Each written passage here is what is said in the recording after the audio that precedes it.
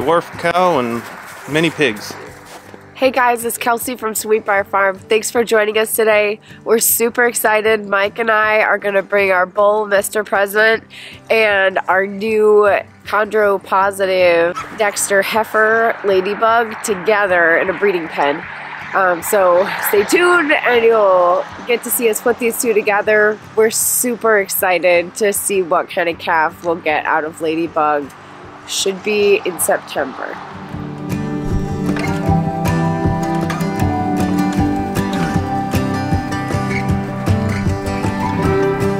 Chondro carriers have existed in the Dexter breed since the development of the breed in the early 1800s. Dexters were once known as the poor man's cattle due to their small size and efficiency on poor pasture. The small size was selected for, and unknowingly some of the small size was due to the chondrodysplasia carriers. It wasn't until the early 2000s the test for chondrodysplasia was developed for Dexters, so it wasn't until relatively recently breeders were able to knowingly breed for carriers or for non-carriers.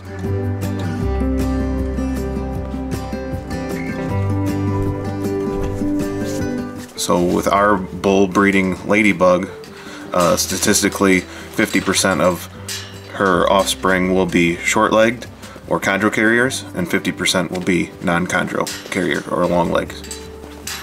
But ultimately it's the personal choice of why someone breeds the trait, for the trait or against the trait. We feel since there's no risk for a bulldog calf with our pairing of Ladybug and Mr. President, that there's nothing wrong with breeding a chondro carrier. So if you watch our farm interview tour of Two Men and a Hen that I'll link below in the comments or in the description, they had a chondro cow live until just before her 22nd or 23rd birthday, I believe. And I believe her last calf was born when she was about 20 years old, before they retired her. So chondro carriers can live long, healthy lives, and it all boils down to the conformation. Other breeds that we know love them and have selected for well-conformed heifers and bulls for breeding stock, and they cull the others with poor conformation for beef. We wanted a chondro carrier since we really love the Dexters and wanted to have a representative of each of the colors as well as a shorty. Some of the advantages for the chondro carriers are the forage conversion, so less feed is required. Now Dexters are really efficient on grass alone to begin with, but the chondro carriers are even more efficient. There's a higher meat to bone ratio than non-carriers, basically due to their truncated limbs, and they're easier to handle. Of course that's subjective, but their smaller size usually does make them easier to handle.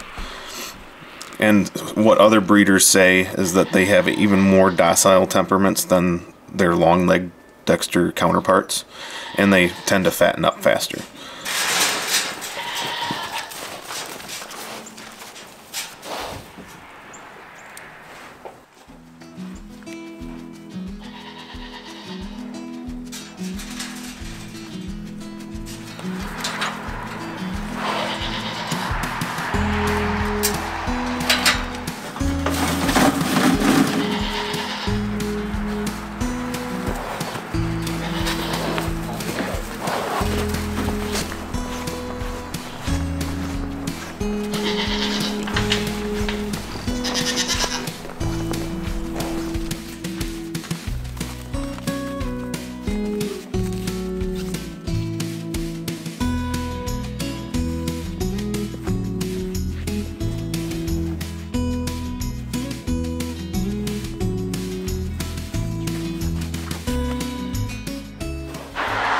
So Ladybug is a chondro carrier Dexter, which means she's heterozygous for the dwarfism allele. We're breeding her to our bull, Mr. President. He's chondro negative, so he's homozygous for normal long legs. So when we breed these two together, there's a 50% chance that we'll have a calf that has short legs like Ladybug and is chondro positive. Or there's another 50% chance she'll produce a calf that has long legs like the dad, Mr. President.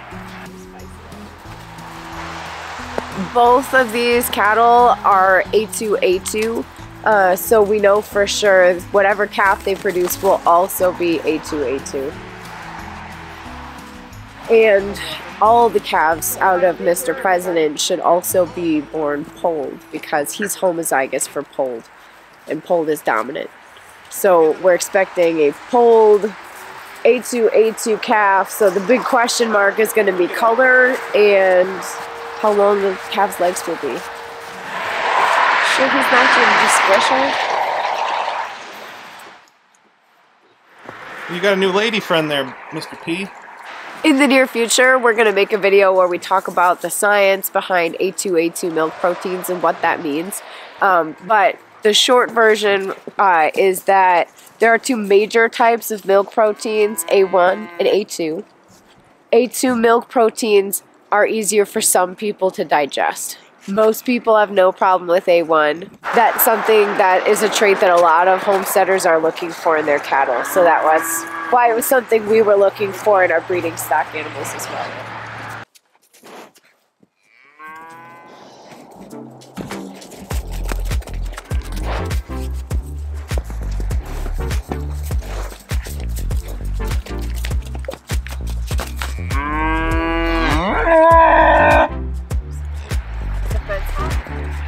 Should be.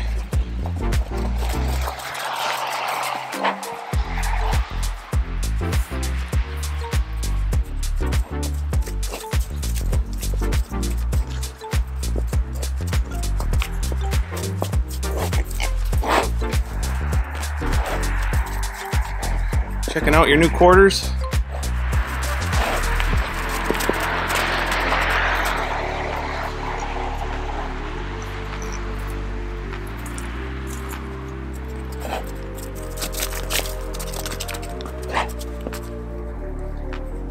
Guess he'll be interested when she's ready. So hopefully soon Ladybug should come into heat. We've had her for like, what, 3 weeks now? Yeah, something like that. And we haven't seen her come into heat yet, so she should be cycling very soon.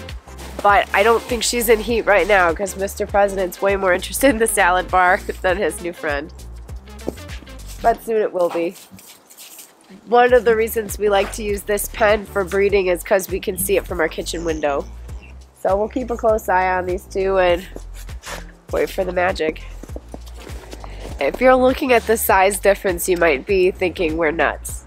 But it is common practice in the Dexter world to breed a regular sized bull to a chondro carrying heifer.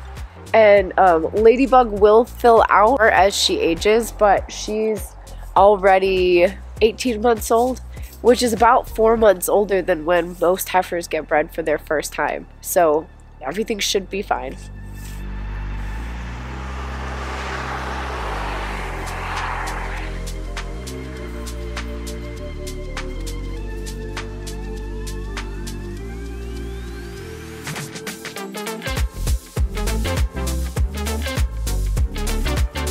So if you notice, Ladybug just peed, and then Mr. President came over and he was smelling the pee and lifting up his upper lip. That's called a Frohman reflex, and we see it in lots of different animals. I've seen my goats do it too.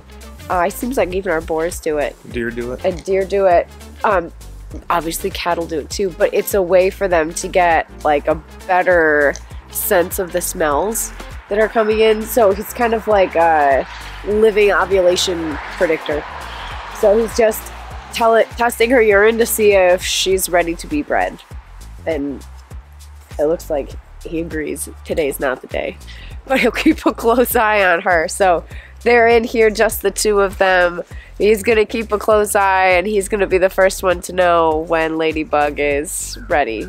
So because bulls are so good at knowing when a female's ready to be bred, and they can meet that need day and night, because they do breed more than once. That's one of the reasons we chose to go with a bull rather than trying to do AI, even though we have a very small herd. Some people are successful doing AI with Dexters, but it's not something that's been selected for in the breed like it has been in the big dairy herds, like Holsteins and Jerseys. Those kinds of cattle are bred by AI all the time. But with Dexters, it's a little trickier. And we felt like this was a better way to ensure success rather than messing around. it seemed easier for us getting started to just buy the bull. He knows what to do. He'll take care of it rather than us messing around trying to figure out how to do AI. So, like I said, Teddy will be the first one to know when Ladybug's ready, but some signs that we look for to know when our cattle are in heat are mostly their behavior's different. So, usually when a female's in heat, everybody else in the herd wants to mount her. So one of the signs of being in heat, and this is true for other animals too, is the females will just stand still when they're in heat. So her behavior will be different. She'll kind of be acting more like a statue, and like right now she's in a new place, she's anxious, and she's constantly pacing. That'll stop once we leave, but the behavior changes so they'll stand still. Also, we notice some of our cows are really vocal when they're in heat. So like Greta will just like moo all day when she's in heat. We haven't seen Ladybug come into heat yet, so we don't know if that's something she does, but vocalization is definitely something we see too. So those are kind of the two big things we look for. Another sign of heat is the females will have like mucus coming out of their lady parts, which is another sign that they're ready. So two of the things we always look for when we're checking out breeding animals is we want them to have a nice straight top line, so their backs are good and straight, and you want their legs to be square underneath them, so no bowed legs. They should be standing like nice on the center of their hooves. They're not up on their tippy toes or back on their heels. They're just nice, well-balanced animals. And since we do dual purpose our cattle, we also look for them to be nice and beefy. Like we want them to be really well muscled. So like a big neck, a nice big butt, nice big shoulders. So like we want thick Dexters. And then another trait that's just as important is udder conformation. So we've been trying to be choosy about the animals we bring home, knowing that their dams have really nice udders. They should have 4 teats. Sometimes cows have more than 4 and they function just fine. Our first Dexter has more than 4 and she's raised 2 calves, no problem. But they're not functional. Yeah, the extra teats are not functional. That's true. So we want to know that our cows come from good milking lines. That helps. For the bull on the boy parts, you also want to make sure that the teats are not connected too low on the boy part. So Mr. Presidents are up high on and not connected to that area. So that's one thing that you look for in a breeding bull. Compared to our last bull, the conformation of Mr. President compared to our last bull was wider, I guess, taller width than Mr. P is, but Mr. President is longer, so we like the balance of him compared to our last bull. He's longer, he's not as tall as our last bull, so I think we said we measured him at about 46 to the hip. Yeah. So I'm 6'1", and he comes right up to about my, right to my diaphragm pretty much. So he's about 46 inches, we figure. And Ladybug, she's about 30 at the hip. So main thing you look for when you're looking for a bull is the temperament. Mr. President's temperament, like you can see, we're not worried about being in here with him. He's very calm, really easy to work with. So we can put a halter on him and, as you've seen, lead him right up to this pen. Ladybug's still a little spicy on the halter, but her small size makes it easier to manage. Yeah. She's not 100% full grown. She will be more like a, I guess like a propane tank. Short legs and have a wider stance, wider body. So another thing to look for when you're looking for a bull for breeding stock is their boy parts and the conformation of those. You don't want one hanging too low. You want a nice symmetrical situation going on down there. So it's a good trait that he has, nice uniform boy parts. We're not saying that he's the best conformed bull or anything like that, but he is what we are looking for in our animal. The temperament, like I said, #1, and then the conformation. So yeah, big time. Temperament matters more than anything else to us. We're raising these things in our backyard with our kids, so not literally in the same fence, but it matters in a big way for us. Something else that we're trying to breed for, which may not be obvious in this example, but we're not trying to breed for extremes in size. So Dexters are meant to be small cattle. Initially, they were very small, and some breeders have bred them up to be beefier, and some people have worked really hard to keep them down to their traditional really small size. So we're kind of just trying to breed the medium-most animals. Like, we don't want to breed the tiniest Dexters, and we're not trying to breed the biggest, beefiest Dexters either. We just want to breed Dexters that are what Dexters should be. We're trying to breed to the breed standard. the beef all tastes like beef. And it's the milk will all taste like milk.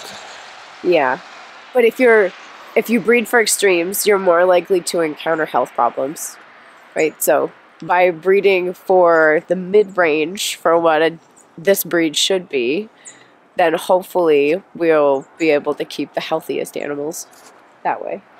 One of the biggest criticisms of people breeding the chondro-positive Dexters, they say that they won't live as long, they'll be full of arthritis.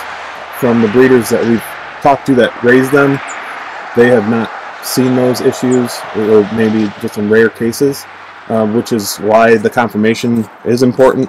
Having that straight top line, even-centered legs and things like that. Like Kelsey mentioned, Ladybug should live a nice long life and be very productive for us.